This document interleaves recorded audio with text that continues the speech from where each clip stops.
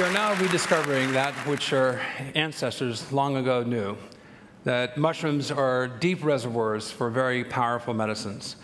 In the next 10 minutes, I'm going to describe 4 mushrooms which I think are essential for human health. The first mushroom I want to mention is amadou. Amadou was described by Hippocrates in 450 BC as an anti-inflammatory. Well, amadou is a birch polypore, but it has other attributes as well. You can hollow this mushroom out in the center, put embers of a fire inside, and keep fire alive for days. Moreover, if you boil this mushroom, it delaminates into a cellular fabric. And my hat is made from amadou. Now, another fungal friend I have here, which I want to unveil, is agarikon. Agarikon is the longest living mushroom in the world. It was described by Dioscorides in 65 AD as elixirium ad longum vitam, the treatment against consumption. Now, this mushroom is a resident of the old-growth forest. It is now thought to be extinct in Europe. It grows in Northern California, Oregon, Washington, and British Columbia. This mushroom survives in the old-growth forest under extremely adverse conditions, hundreds of inches of rain per year, wind, sleet, hail, baking in the sun, and yet is the longest living mushroom that we know today. And may I have the clicker? Thank you, Mark. So my partner and wife spent a lot of time in the old-growth forest looking for these mushrooms. And to give you some idea how rare agarikon is, although we have 40 strains of agarikon in culture after 30 years, the largest library by far in the world, my dear professor, Dr. Michael Bugh, discovered his first agarikon in the old-growth forest just these past few weeks after looking for mushrooms in the old-growth forest for more than 40 years. So agarikon has anti-tubercular properties, and we have now confirmed this working with the U.S. BioShield Biodefense Program under the guidance of NIH and U.S. AMRID. And sometimes we have to go to great extremes to find these mushrooms. This is a 700-year-old Douglas fir tree. Our team member ascends the tree. We go 100 feet up this tree, and this is the oldest agarikon that we have found so far, approaching 100 years in age. Now, how is it that this mushroom can survive under microbial attack? And it's able to do so because the mycelium is this cellular architecture that is based on a network concept. And we don't need to harvest the mushrooms. We get a small piece of tissue. And the mycelium, as it grows, utilizes what we know as epigenesis. It has the amazing ability to adapt its host defense strategies against pathogens. And using this information, we've been able to develop some very powerful gateways to new medicines. And these are extracellular droplets that we wash from the mycelium. And I'm happy to announce that we have discovered a new class of antimicrobials and antivirals called fomitopsterols, after the Latin name of this mushroom, which is Fomitopsis officinalis. So powerful are these antivirals that when we do 100-to-1 dilution, we are more powerful than ribavirin against flu viruses and herpes. Now, mushrooms have other properties which are interesting. And so this is a group of cordyceps mushrooms. They're known as entomopathogenic fungi, fungi that kill insects.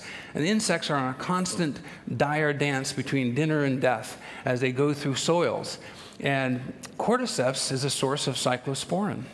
Moreover, just recently, the FDA approved Novartis for a new anti-MS drug called Gilenya, which is predicted to be one of the 10 most profitable commercially produced drugs in the history of medicine.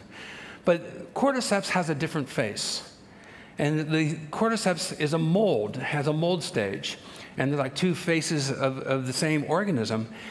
These spores are very infectious to these insects, and most insects have entomopathogenic fungi that can harm them, so they avoid them with great diligence.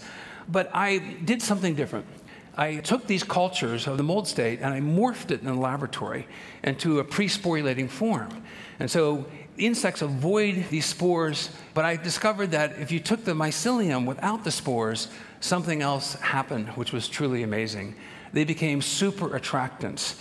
And they became super attractants to ants, to termites, and a surprising array of other types of insects. And so the insects, in this case an ant, becomes mummified, and then boing, a cordyceps mushroom sprouts out of its head. So it goes full circle. Now, we did extracts, again, washing the mycelium, and we were able to find that termites would stream directly to the location where the extracts were placed, and 3 positive controls, and the termites would tunnel specifically to where that location was. Well, I started trying against other non-social insects, flies, gnats, and mosquitoes. And this is the baseline. The flat graph there is the control. And the only difference is we added the mycelium to the extract. And we have not just attractants, but I've discovered super attractants. So when I tried it against mosquitoes, and this is where we hit the big home run, we can attract mosquitoes roughly equivalent to a human hand with the extracts. This has profound implications for disease control, from malaria to yellow fever to West Nile virus. And so what can we do? There's lots that we can do. I think we can now control disease vectors, zoonotic diseases carried by insects across landscapes. And since so many insects and arthropods vector diseases, most of you may not know that H5N1 bird flu is carried by houseflies. This is something that's not widely reported. But because of climate change, subtropical diseases are now entering into temperate zones. So being able to control zoonotic pathogens, I think, is one avenue that will have a positive impact in helping habitats and humans dwelling within those habitats. Moreover, insects and arthropods not only transmit diseases that afflict humans, but plants. So the implications of this, I think, is absolutely enormous. So we can increase the efficiency of bug zappers. We can steer insect migrations across landscapes. This is a paradigm-shifting, revolutionary breakthrough on the most fundamental of levels. And moreover, we can attract disease-carrying bugs and blend them with expired antiviral drugs, antimicrobial drugs, or the crude precursors that made those drugs. And we can create a panoply of a mixture of these drugs so the disease resistance would not occur. We can distract the insects away from human populations, away from animal populations, away from plant populations, or we can bring them to a locus and be able to control them. And most of you have heard that the mosquito population on the East Coast was 10 times greater this year than it was previously. So another mushroom empowers the immune system, and this is turkey tails. And turkey tail mushrooms have also been used for more than 1,000 years. NIH funded our group with a $2.1 million breast cancer clinical study, which has been recently completed. Now, this breast cancer clinical study was dealing with a non-ER, non-estrogen responsive breast cancer patients, ladies. And the study has come back with some remarkable results. And when patients have radiation therapy or chemotherapy, their immune system is oftentimes impaired, so natural killer cells are decreased. Taking these mushrooms as an adjunct therapy, not as a substitution, but to support the immune system, the natural killer cells increase on a dose-dependent basis. The red bar is no treatment with 3 grams and 6 grams per day. And then post-radiation, the immune system is depressed, and then on a dose-dependent basis, the natural killer cells are enhanced over a period of 4 weeks. So this raises base immunity function, which I think is critically important. Now, this hit home to me very personally in June of 2009, when my 84-year-old mother called me up and said, "Paul, I have something very serious to talk to you about, but you're always so busy." It's a terrible thing to hear from Mom. I said, "Mom, what's wrong?" And she's a very happy, genuine person. She goes, "I'm worried." And my mother's deeply religious, has not seen a doctor since 1968. She said, "My right breast is 5 times the size of my left. I have 6 swollen lymph glands the size of walnuts." And her voice started shaking, and I'm not ashamed to admit that I started crying. "Why didn't you tell me sooner?" We spent a large part of June at the Swedish Breast Cancer Clinic in Seattle.